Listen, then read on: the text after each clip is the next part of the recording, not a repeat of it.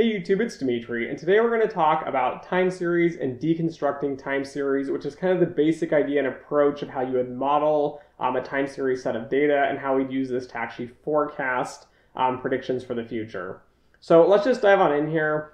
Time series itself is constructed of three components. You have T, which is going to be your trend. You have C, which is going to be your cyclical component. And then you have S, which is going to be your seasonal component here. And then a lot of times people refer to this as I, but we're going to call this epsilon, which is going to be our error term here. So just a quick reminder here, we're going to have a time series. T on the x-axis is going to be time.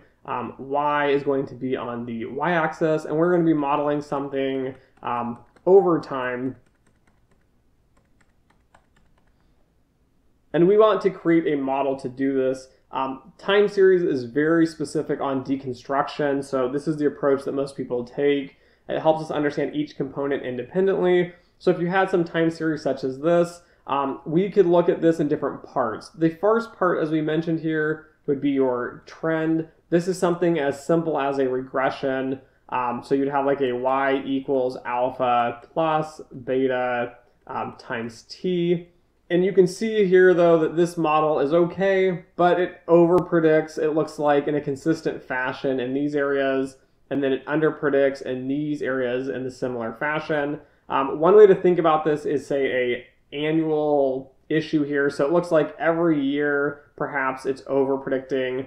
So this would be 12-month period. And then if you look at these other components here, so this is like a little under prediction here, between these two components would also be 12 months. So what's happening is there's some sort of cycle that we need to model. And so in this simple case here, what we ended up having was you had some data here, and it had some, it had some trend which we took out. It had some cyclicality here we removed. And so what ends up happening is you subtract the trend, and you should end up with something such as this. So again, as we mentioned, this is y equals trend, cyclicality, seasonality. And so now what happens is we need to remove this S component as we move the cyclicality portion. So let's say we end up with this third chart here, and let's say there's this little tiny trend now, It seems like there's a lot more of these over the same space as there was the cyclical parts. And so this would be the seasonal components. We would have y, t, c is equal to your seasonal component. And then if we were able to remove that, we should end up with some chart here where basically there's some dots around the zero line. Nothing really looks like there's a pattern anymore. And so you have some models such that y, t, c, and s are all in the same size. And you're just going to have some error here. So this goes back to like basic statistics theory. You're always going to have some error. We're never going to be exact. But as long as the error is small and normally distributed, which we'll cover later, we're happy and it looks good.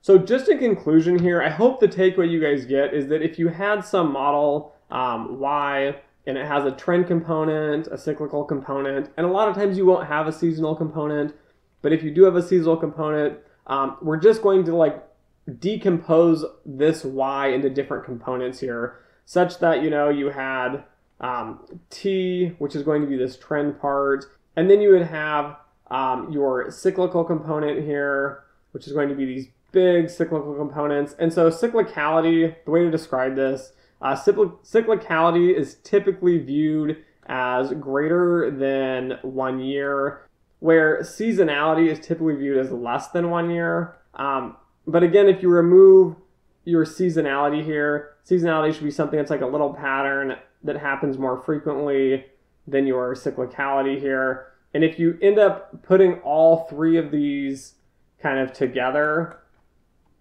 you should end up with the final chart which we were talking about here, which looks something like this.